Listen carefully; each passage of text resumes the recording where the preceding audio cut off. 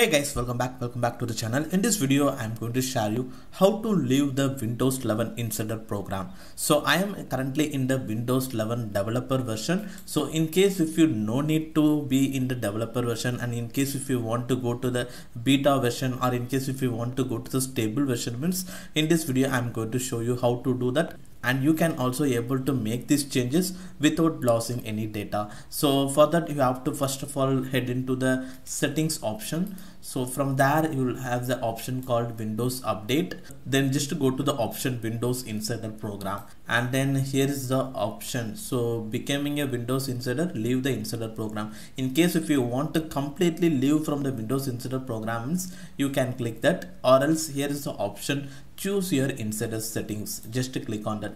And I am currently in the developer channel. And one more thing is that you can't able to change over from developer channel to beta channel at any time.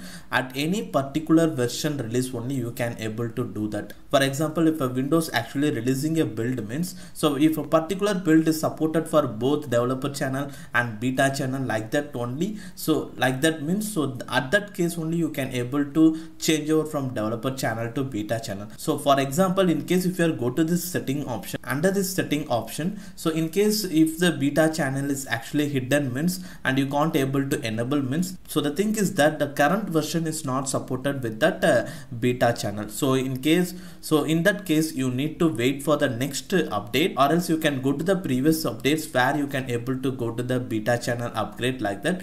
But in case if the beta channel is hidden in the present update means, in the new upcoming updates you can able to make the changeover. And similarly like that only for release preview channel also. And in case if you want to completely get out of the beta and developer channel, and if you want to move to the stable version means, now here is the option stop getting preview builds. So here just enable this option, unenroll this device when the next version of Windows releases. After turning on this option, so you will not get any Windows 11 preview built until the next Windows 11 public release. But up to the next Windows 11 public release, you are still in the beta channel or developer channel, like that. And after that, once the public releases actually came in, so during that time you will be officially moved from the developer or beta channel to the stable version of Windows 11. Well, now that's it. You have to wait for some time until the next public release of Windows 11 is available, and after that you can officially move from the beta channel or developer channel to the Windows 11 stable version.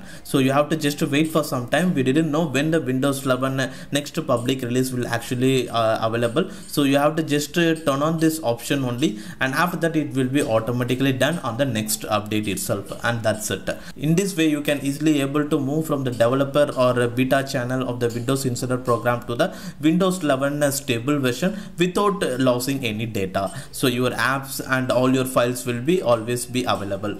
Well, now that's it for today's video guys, and hopefully if you guys like this video, hit the like button, and if you guys like to watch my upcoming videos, hit the subscribe button below. And thanks for watching this video guys.